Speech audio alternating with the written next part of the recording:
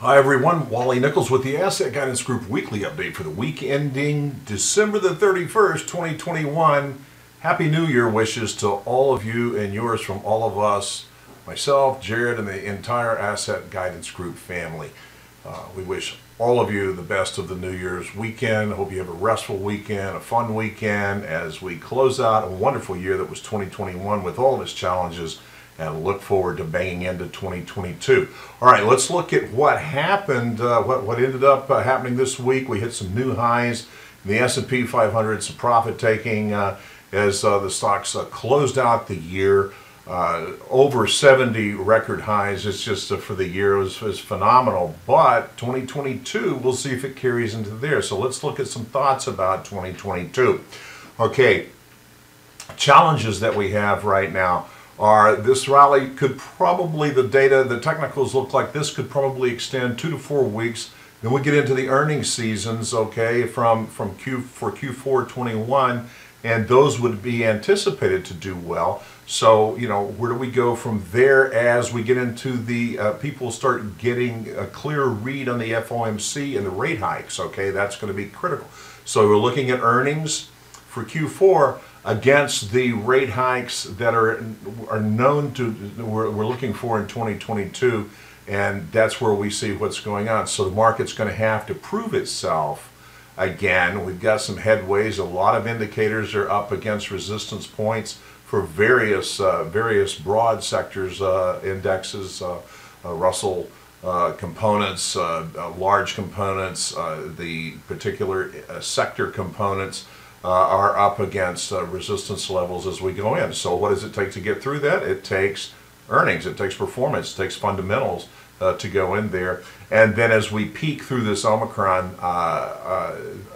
surge and get that whole issue of the pandemic starting to move into the past as it becomes endemic to our society, and we just learn how to live with this thing and move on into this brave new world that we're entering into. Okay, so that's that particular arena.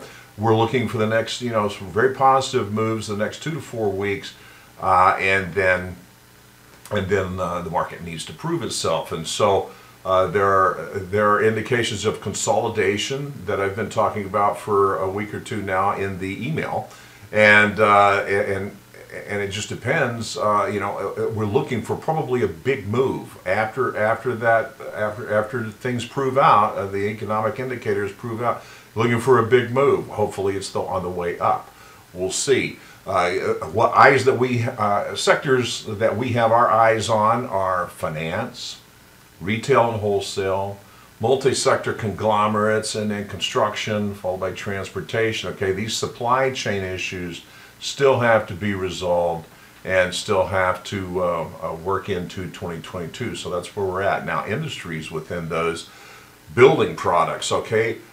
And in terms of building products, look to mobile homes and RVs still. That seems to be the hot ticket right now. Retail, you get, you know, your regional department stores, electronics, Walmart's 21 out of every $4 that Walmart earned in 2021 was due to online sales and pickup. You know, so you buy it online and then you go to the store and pick up that type of delivery, curbside pickup. That's 1 out of every $4 that Walmart made in 2021.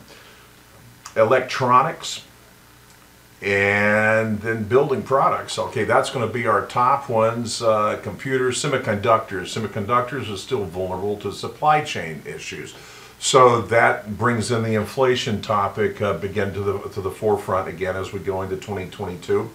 And that's something that we're going to have to work through in terms of stickiness of prices in certain areas. Looks like generally $15 an hour is going to be the wages as to starting out with going forward. So there are some indications that if we get the supply chain issues worked out within the next year or two, that the inflation should abate. Time will tell, right? So the issue then going forward as we manage money and as we teach planning and retirement planning for people, is to how to guard the downside protection. That's why we're looking at alternative investments. We're looking at hedged protection for downside move, yet still being able to capture reasonable rates of return on the upside.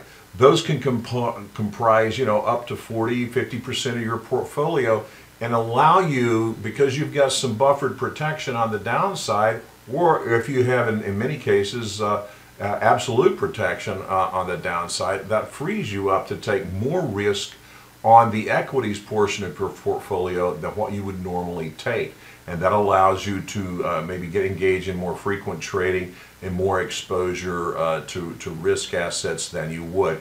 Close out the discussion this year because crypto is something that simply is now is becoming endemic, just like the Omicron and the Delta variants of the COVID-19, just endemic into the society now.